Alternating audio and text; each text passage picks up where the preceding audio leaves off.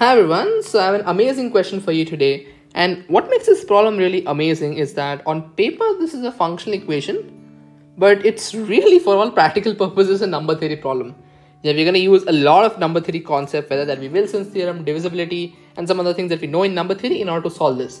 So it's mostly going to be a number theory question, right? 99% of it involves number theory. There's very less aspects of functional equations over here. I think that's what makes this problem truly fascinating. It's a little bit rigorous, so you're going to have to stay in there, but I think at the end of it, you're definitely going to learn quite a bit. So let's just get right into it. And this is the problem number 4 from the North Macedonian Math Olympiad in the year 2019.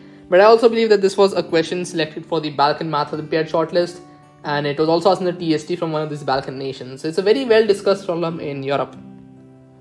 And in this video, we're going to be looking at what this Wilson's theorem is, how we can reduce modulo P, functional equations, although like I said, the aspect of functional equations is very limited over here.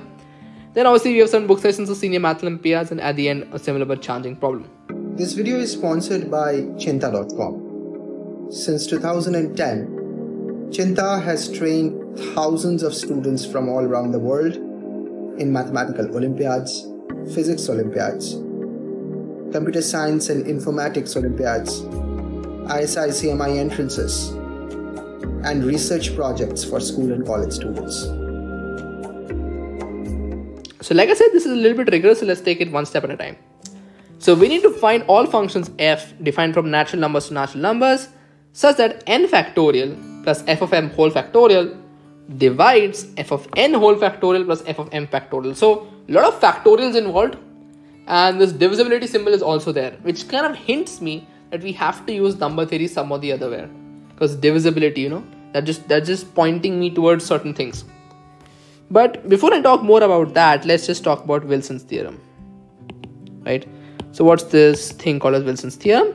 Well, it just states that p minus 1 factorial is congruent to negative 1 modulo p, right? So in any question, if you have a prime p and if you see a factorial, it's a great tool to apply Wilson's theorem in order to reduce that particular equation modulo p, right? So that's essentially the use case of this theorem, which you call as Wilson's theorem. But that's pretty much the end of it, and let's just start with our problem. So I'm going to first use the substitution, set m is equal to n is equal to 1. And when I do that, I'll get 1 plus f of 1 factorial is actually dividing f of 1 factorial plus f of 1. But we also know that 1 plus f of 1 factorial is dividing 1 plus f of 1 factorial. Do you actually notice what I did there? I just said that a number divides itself, right? For example, 7 divides 7, 100 divides 100, any number k will divide the number k. A number divides the number itself. This is what I did, right? Also, another thing, we know that if c divides a number a and if c divides a number b, then that implies that c will divide the difference of a minus b. Let me just give an example. So for example, 7 divides 42 and 7 also divides 28. But that implies that 7 divides the difference of 42 minus 28. So 7 divides 14. Yes, that's true. So 7 will divide the difference as well. I think that's very clear to see. So basically now what I'm going to do is I'm just going to take the difference of these two quantities on the right hand side, right? And I will get 1 plus f of 1 factorial is actually dividing f of 1 minus 1. So you can compute that. You can take the difference of these two quantities. You'll actually notice that these two terms get cancelled. So you'll be left with f of 1 minus 1 effectively, right?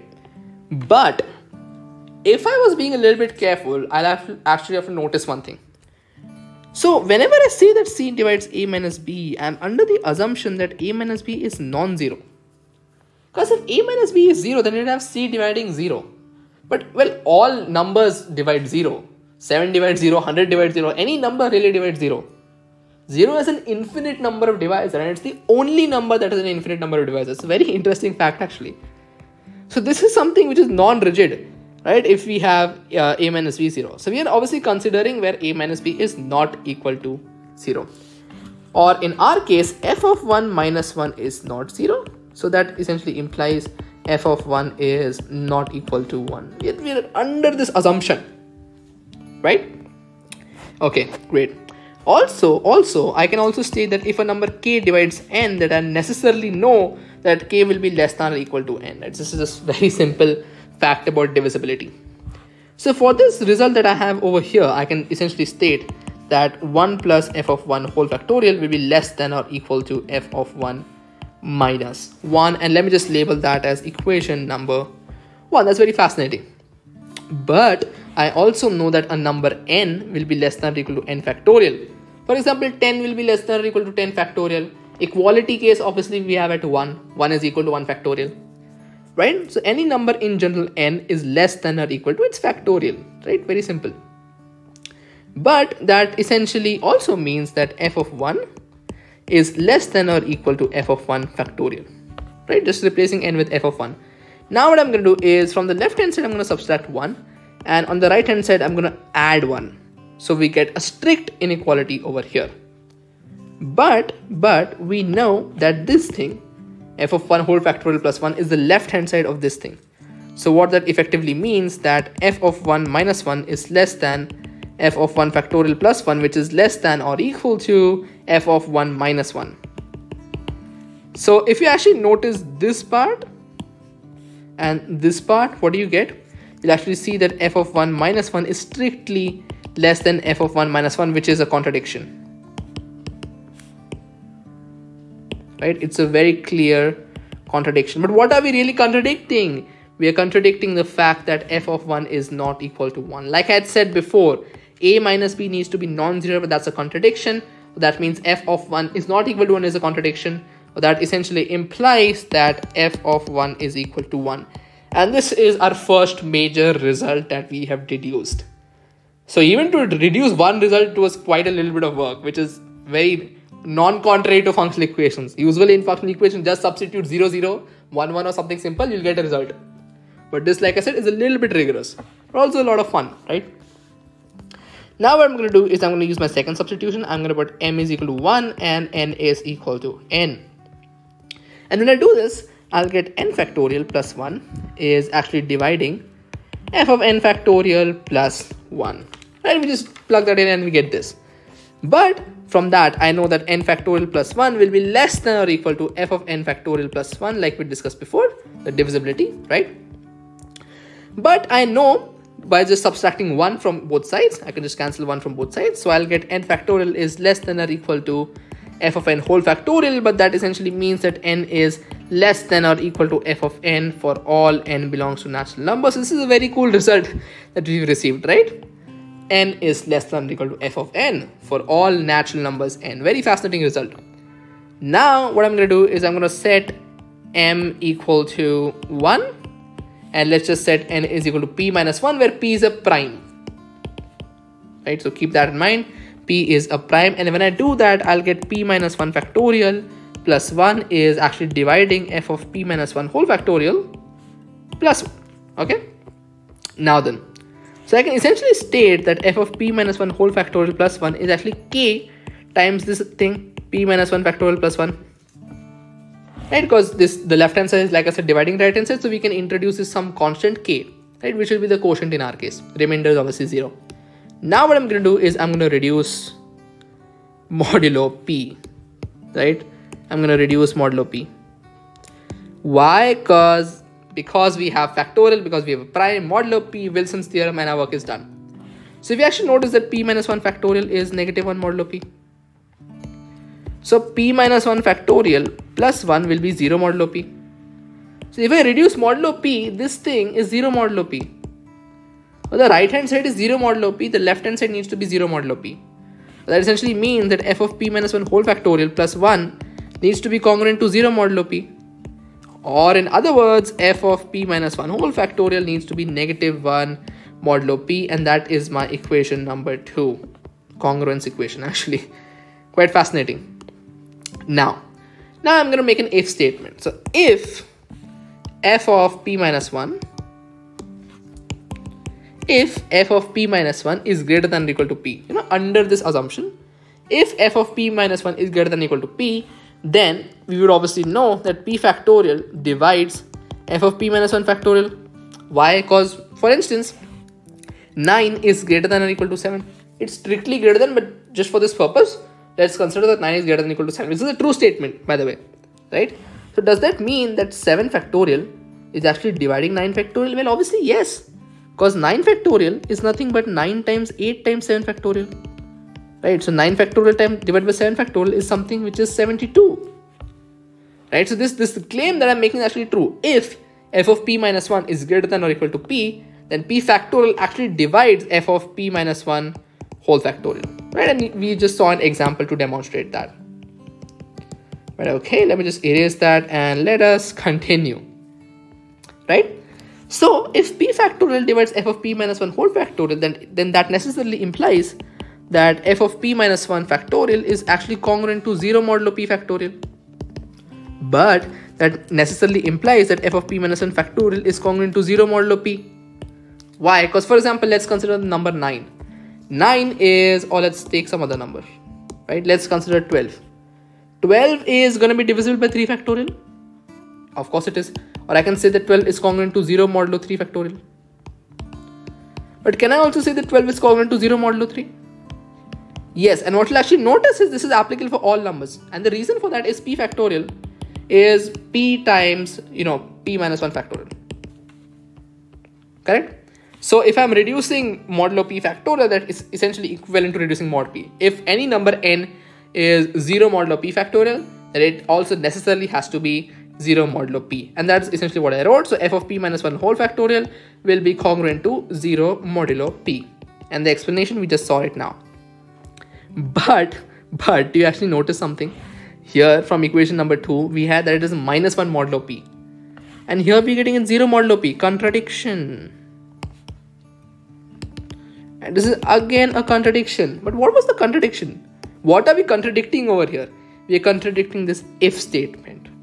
So f of p minus 1 is not greater than or equal to p. So that implies that f of p minus 1 is in fact less than p.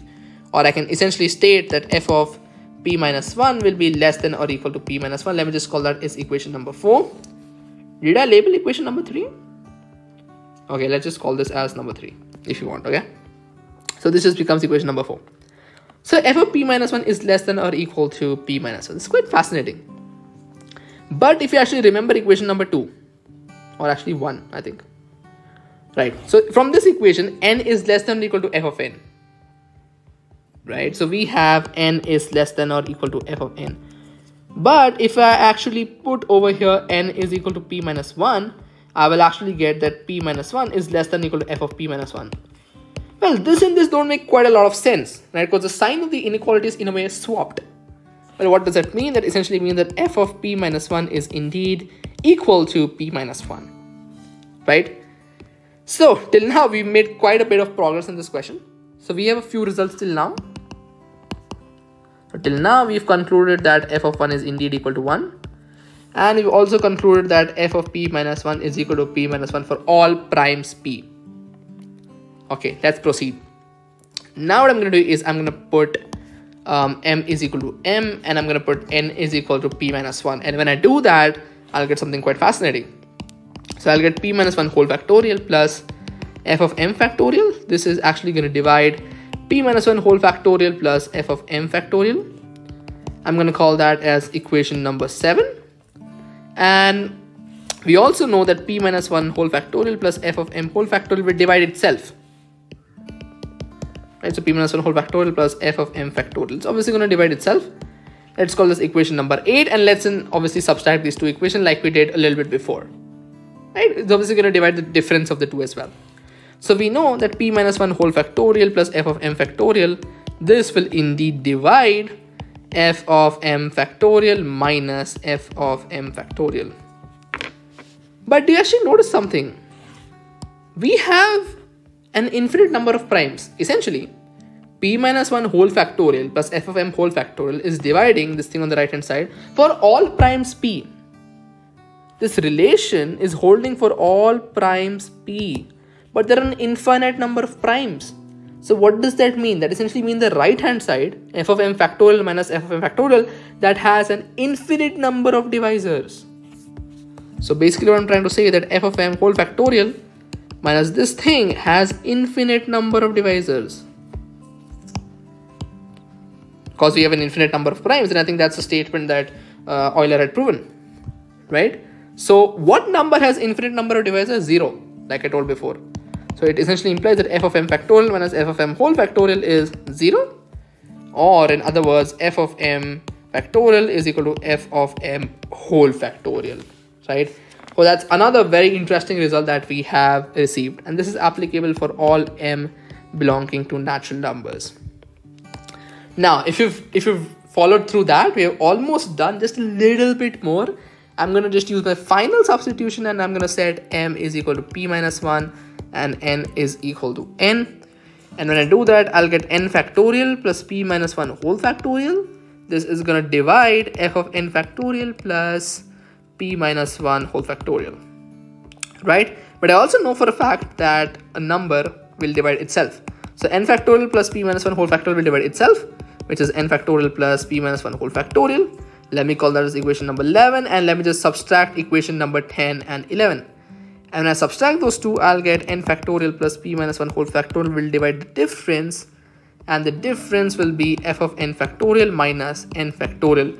But again, using a similar argument, we see this p minus 1 factorial, but there are an infinite number of primes. So again, this f of n factorial minus n factorial has infinite number of divisors because they have infinite number of primes. So that essentially implies that f of n whole factorial minus n factorial is equal to 0. So that implies that f of n whole factorial is equal to n factorial, or in other words, f of n is equal to n. And finally, we have found our function n, right? So we found some pretty cool results, right? First, we found that f of 1 is equal to 1, right? Then we found that f of p minus 1 is equal to p minus 1. And really the third thing that we found was that f of m factorial is equal to f of m whole factorial, right? So, and all three results satisfy this given function, the identity function f of n is equal to n. So finally, we have in general found a function, and that's the identity function f of n is equal to n, or in other words, f of x equal to x is the function that satisfies our given functional equation, right? So that was a very cool problem. I know that it might have been a little bit rigorous, but I really think that it just gave you a little bit more thought process, right? Now you can maybe try and use Wilson's theorem. Now you can maybe try and solve a little bit of more complicated functional equations as well. And this was mostly number 3. So like I said before, we were using Wilson's theorem. We were using divisibility. You know, I was using divisibility in every step. So every step of this question, we use some or the other facet of divisibility. And that's what makes this question amazing. You know, there's so much of number 3 involved for a question that is on paper a functional equations question, right? So I really hope you enjoyed that and learned something out of it. Okay, so we have some book sessions of Theorem Math Olympiads, Amo Compendium, Polynomials by Barbeau, Elementary Number Theory by Sierpinski, Graph Theory by Harari, Combinatorics by Brualdi, Secrets in Inequalities, and Functional Equations and How to Solve Them by Christopher T. Small. Okay, so we have a similar but challenging problem, and this is a divisibility problem, and this is also from the IMO, I believe, if I'm not wrong.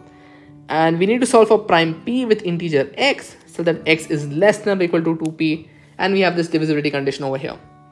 So maybe try it out, and if you're able to do it, let me know. Until then, I'll see you in the next video. Thank you very much, and bye-bye. Cheenta programs are designed for students who are passionate about mathematics, and they are personalized with one-on-one training, individual evaluation, and remedial sessions. The reason Cheenta students are successful over the last 10 years because they are taught by mathematicians and real Olympiads from leading universities in India, United States, and Europe. Some of our students come back to teach at Cheenta from Oxford, Cambridge, Harvard, MIT, UCLA, ISI, CMI, IITs, TIFR, and IISc. For more information, visit cheenta.com.